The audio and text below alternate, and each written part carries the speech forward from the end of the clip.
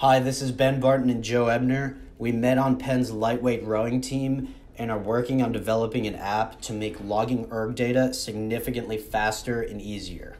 And one thing we'd like to communicate during this presentation is that you and your rowing team are wasting time and data, because currently you are. The problem is that over our rowing careers, we've seen data on thousands of erg monitors be entered manually into Excel. And the other option currently is to just not record it at all and let this data go to waste. Our solution is ErgBot. We're developing an app that uses computer vision to automate erg logging and put the data easily and neatly in a Google Sheets file that individuals and teams can use. Also, it's free. So what is computer vision? Computer vision is processing images for information. In this case, the numerical data that the erg reports back to you.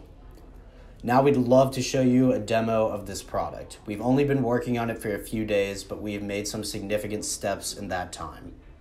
So our application involves Google login. So this can link directly to your Google Sheets. And this is an empty Google Sheet. Because we don't have actual ergs in the office, we decided to take pictures of ergs, which is like kind of a double test. So this is Olympian Tyler Nace, and all we did was take a picture, and as we'll show in a second, we recorded it, and then we found the same one on the internet, and so this is random from the internet. We snapped a picture, and then once these are processed, these are loaded automatically into your whatever you're using to store these workouts.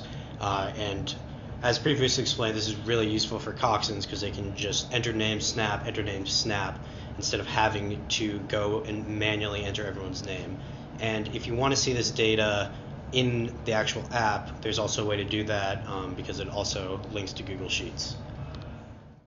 Thank you so much for watching our promo video. As I said, our app is currently in early stages of development, but we implemented the computer vision aspect first so we can show you how quickly and easily erg data can be logged in this way.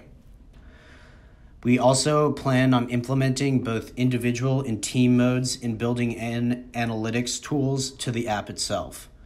Also, for this demo, we only logged the summary data, but we will be implementing individual piece data for the final version of the product. If you or a loved one is tired of manually writing down erg screens or taking pictures of them only to forget to ever actually record them, then please visit tinyurl.com/ergbot to sign up for early access and to be notified when this app launches, which should be in 1 to 2 months.